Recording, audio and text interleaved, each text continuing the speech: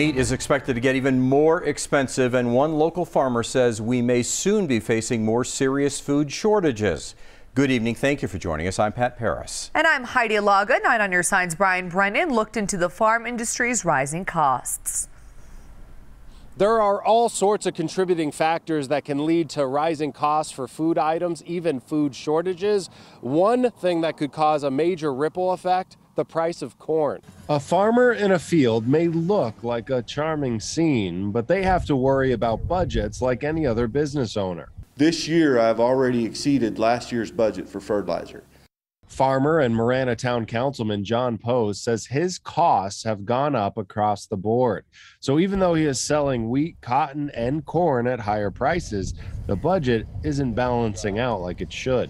Well, the fertilizer price just took every hope of a profit out of there and added cost to it. The rising price of corn will lead to higher prices for the many items made with corn byproducts, but Pose says that's not even the worst part. It's also animal feed, right? Cows, chicken, pigs, all that kind of stuff. So you're talking about a product that has the supply of, or the lack of, has huge ramifications for, our country. The war in Ukraine also reportedly added to the strain on the global market for corn and other grains. So it's kind of economics 101. If the supply tightens, the price goes up. Arizona Farm Bureau Outreach Director Julie Murphy agrees more expensive corn will lead to more expensive meat products.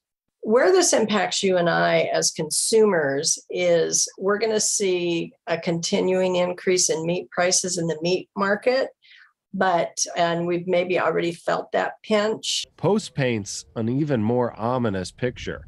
He says farmers and ranchers will need to scale back operations to offset costs.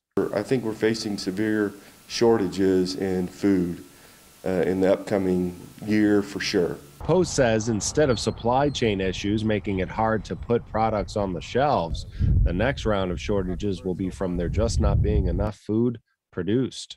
Brian Brennan, KGUN 9 on Your Side.